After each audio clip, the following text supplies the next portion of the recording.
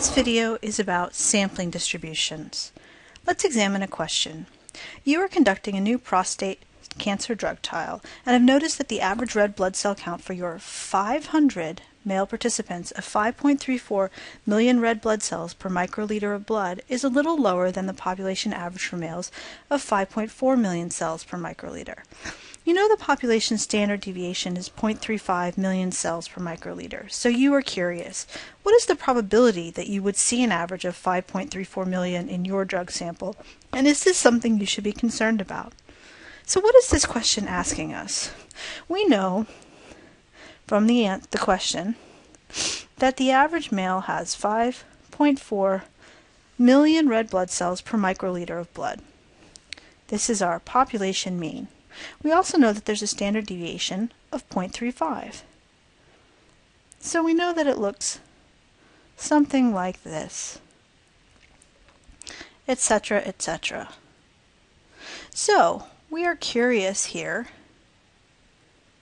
is what we're seeing in our sample of 500 men, 5.34 million cells instead of 5.44 for our average, is that unusual? Is that something that we could imagine to be noise? Is it reasonable for us to see this? Or is this something that really we should be concerned about, given the fact that it's lower than the population of average of 5.4? To do this, what we want to use is something called a sampling distribution. And we want to imagine that if we were to draw repeated samples of 500 men over and over from the population, what would our distribution look like?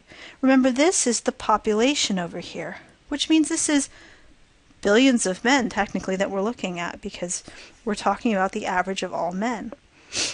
So if we have 500 people in our sample, and we were to draw repeated samples of 500, what would our distribution look like? Well, we know a couple of things. When we have a sampling distribution like this, according to the central limit theorem, our sample is still going to be centered at the population average, but what's going to change is our standard deviation. And in this case, our standard deviation is going to be equal to the population standard deviation divided by the square root of our sample size. In this case, our sample size is going to be equal to 500. So we're going to be looking here at 0.35 divided by the square root of 500. And this number happens to work out to be 0.016. So in our case, it's actually a very different kind of distribution, because it's a much smaller standard deviation here. So this is 5.56, etc. Much smaller than we had over here in our population version.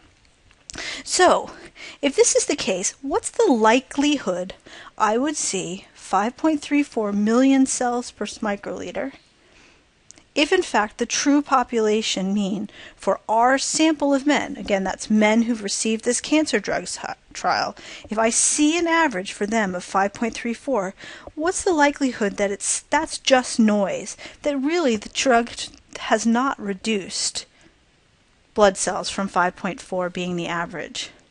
Well, let's take a look. How would we do this? We need some sort of tool that's going to allow us to put our 5.34 on some sort of standardized scale. And what do we know does that? Z-scores. Remember that the Z-score essentially tells us standardized values without units of how far a value is away from the mean in terms of standard deviation. So in this case, what we want to look at is a Z-score being equal to the mean that we're seeing for our data minus what we know to be the population mean divided by the standard deviation that we're seeing for our sample. Again, what we're assuming is if we were to repeatedly draw 500 men over and over and over again from the population and give them this prostate cancer drug, that our standard deviation would be 0.016 in terms of their red blood cell count.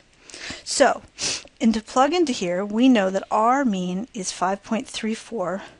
Again, this is million, but we can use this number, minus the population, which is 5.4, divided by 0.016. Because everything has been translated to millions, we can use these simplified versions here.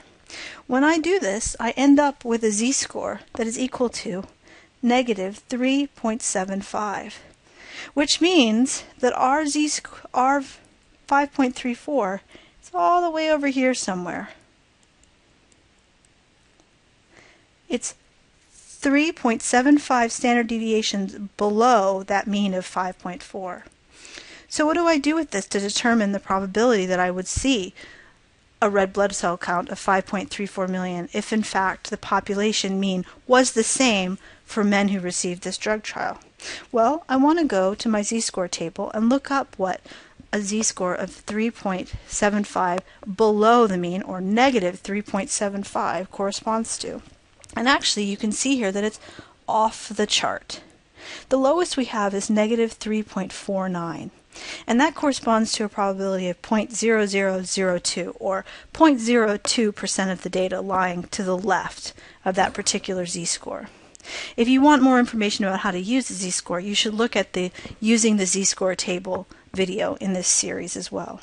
So if I go back to this, what this is telling me is that in my table, if in fact men who receive the blood cell count have no difference in their red blood cell count from the actual population, and there's no change whatsoever, then I would see a z-score of negative 3.75. Remember, 5.4 is my z-score of 0.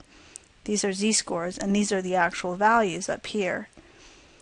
But 5.34 would be so far over that the amount of data left here would be 0.02%, which corresponds to that probability of 0.0002. 0.02%, which means the probability that my z-score would be equal to, and actually it's less than this because we were off the chart, remember, that the probability that my z-score is equal to negative 3.75 is less than or equal to 0.002.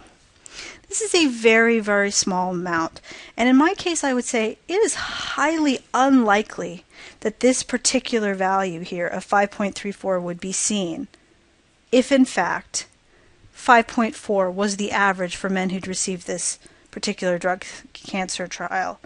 And I would therefore say that I think the drug is actually influencing their red blood cell count and lowering it somewhat. So the answer to this is the probability that the men who receive the drug still have an average red blood cell count of 5.4 million per microliter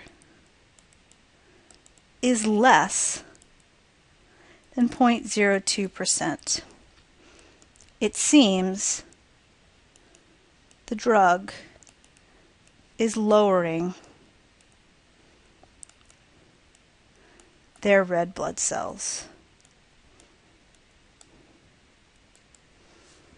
I hope this has been a helpful video on sampling distributions, and thank you for listening.